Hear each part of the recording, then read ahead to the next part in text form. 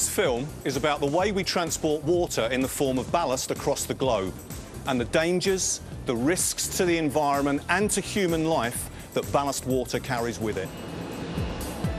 Welcome to the world of ballast water management and sediment control. First, a few facts. Fact 1. Ballast.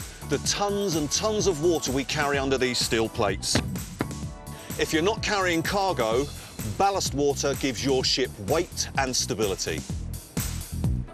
Tiny marine organisms travel across the oceans of the world like unwanted stowaways. They take with them disease and nasty eating habits, and away from their own home, they're bad news. All merchant shipping will have to carry out the planned management of ballast water and the treatment of sediment on all trips. And they have to keep account of everything they do in one of these. A Ballast Water Record Book. There are 3 IMO-approved ways in which this can be done. First, by the sequential method. Here, the ballast tank is first emptied, then filled with replacement ballast water. Second, the flow-through method. Here, water is pumped into the...